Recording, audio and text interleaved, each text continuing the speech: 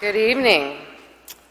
Your nominees for Best Fact Crime are Morgue, A Life and Death by Dr. Vincent DeMaio and Ron Francel, St. Martin's Press. The Lynching, the epic courtroom battle that brought down the Klan by Lawrence Leamer, HarperCollins Publishers, William Morrow. Pretty Jane and the Viper of Kidbrook Lane, the true story of Victorian law and disorder, the unsolved murder that shocked Victorian England, Paul Thomas Murphy, Pegasus Books. While the City Slept, A Love Lost to Violence and a Young Man's Descent into Madness by Eli Sanders, Penguin Random House, Viking Books. The Wicked Boy, The Mystery of a Victorian Child Murderer by Kate Summerscale, Penguin Random House, Penguin Press.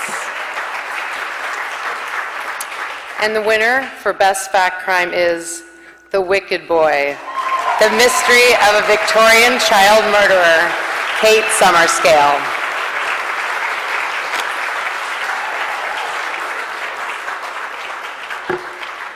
I told Miss Summerscale that I hoped she had some comments ready, and I'm not sure she did. Congrats, Kate. Thank you. That's lovely.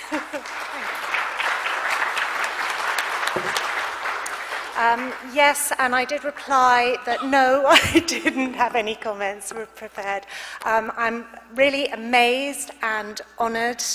Thank you.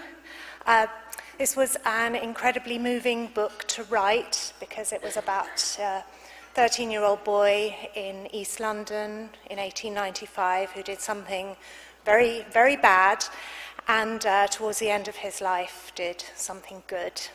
And I'm incredibly grateful to everyone at Penguin Press, but especially my editor, Ginny Smith, for seeing what it was that I was trying to do, and also hugely grateful to the Mystery Writers of America and the judges for liking it. Thank you.